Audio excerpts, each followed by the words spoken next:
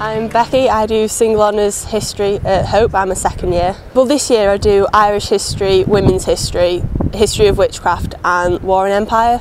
History staff are really good and they know what they're chatting about. The lecturers do make it more interesting, it's not just them standing at the front talking all the time.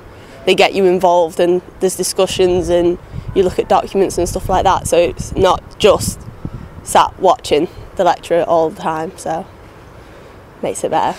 Well, I really like Hope because it's a smaller uni and especially in the history department it's quite small and all the lecturers know your name and they know who you are and what you're doing sort of thing.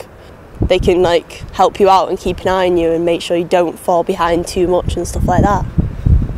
Well, the history department for second and third years, they run trips. So you go for a weekend in Madrid or in Berlin. And this year we went to Madrid. I would recommend coming here because of the personal touch that the lecturers can give it. I think it's nice. It's a pretty uni.